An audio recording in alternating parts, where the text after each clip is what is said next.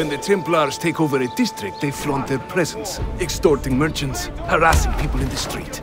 It's a constant battle to keep them at bay. Too many to engage directly. I am not confident a smoke bomb will help us here. Smoke bomb? Ezio, it's time you Italians joined the 16th century. These do not obscure. They distract. Make me proud. We have many different kinds of bombs here. Some are used tactically to stop chasing cars or manipulate the crowd.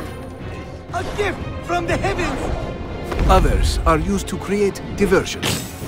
A good way to handle guards before they attack. And of course, we have lethal bombs. They do what they do well. And if you want to learn how to craft your own bombs, I can show you. All you need is a shell, gunpowder, and some ingredients. You can find everything you need scattered around the city. There are many options. And don't be afraid to experiment. What's the worst that could happen? I will give it a try. What was that? Better look into it. You see? The guards are moving out of the way.